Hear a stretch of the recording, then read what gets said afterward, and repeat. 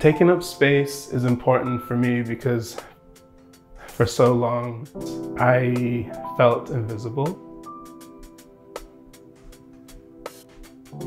As someone that experienced being undocumented, I want to create visibility for these hidden narratives, especially within art spaces.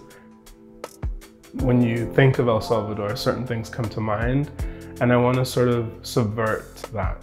So I want to use bright colors to talk about another possibility. My process is very intuitive. I think that comes from my sort of background as a dancer and a choreographer.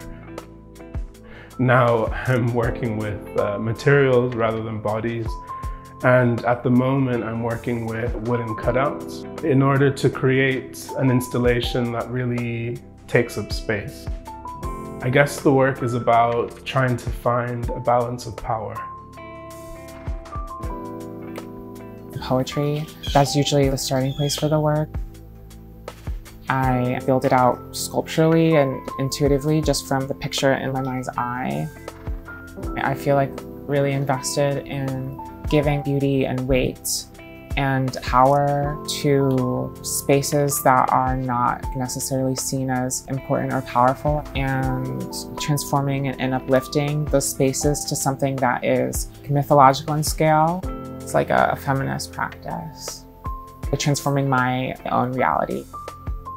Venus was born from fantasy, sweating and dripping the Hudson River on concrete. Slow violence that traces up snake rivers releases a sudden pressure. Generational exhaust pipe dreams, Nike swoosh bootstrap cleavage, hair with galvanic response. Hers is the sainthood of love exercised over the body, an angelic sisterhood that guts comparison between estradiol nightmares and the corpse.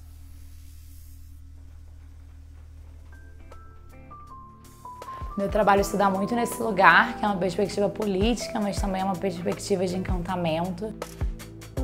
As figuras femininas que eu escolho para retratar, elas têm uma relação com o posicionamento político que elas viveram e, sobretudo, a forma como elas desapareceram do mundo.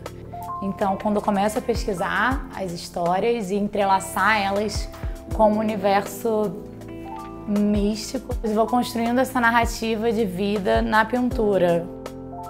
Eu acho que é interessante quando a gente vai representar uma mulher que foi tão brutalizada, né, que foi assassinada pelo Estado. Eu acho interessante representar ela de uma forma que homenageia a sua vida. É quase que um gesto de magia, assim, né? Elas desapareceram no nosso mundo e elas reaparecem na pintura.